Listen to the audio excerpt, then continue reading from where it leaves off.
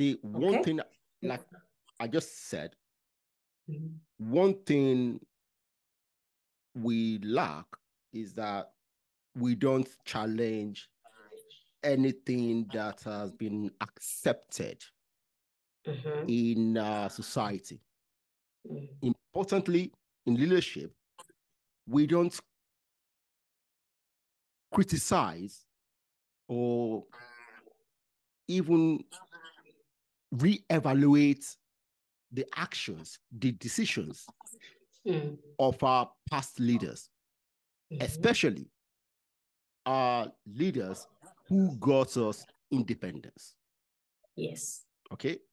See, I say this, I will say this for everybody to hear. I've said this several times. The people who have failed Africa are in my generation. We didn't do what we needed to do to sustain the momentum that our independence leaders started building. Okay. They did what they did based on the limited information or knowledge that they had. Okay. It was literally from bush to office. Exactly.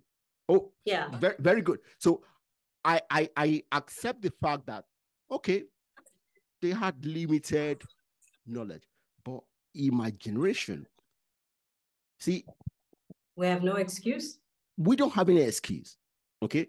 But then for me, we went to school, we came out, and very, very few of us decided to go in to public service.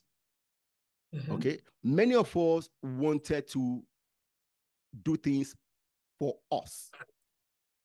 Okay.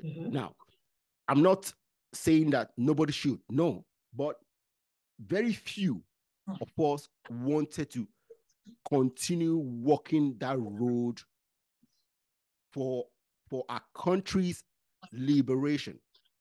Okay. Now, when I use the word liberation, is a little bit different from a lot of people, but see, what I'm saying is that we are so, I will use the word selfish.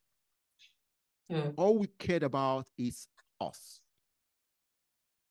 but not about our society in general. Okay.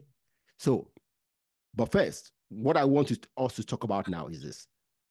I ask you, why do we find it difficult to even say, okay, these people got something wrong? Because until we admit that they got something wrong, we will not do anything to fix them.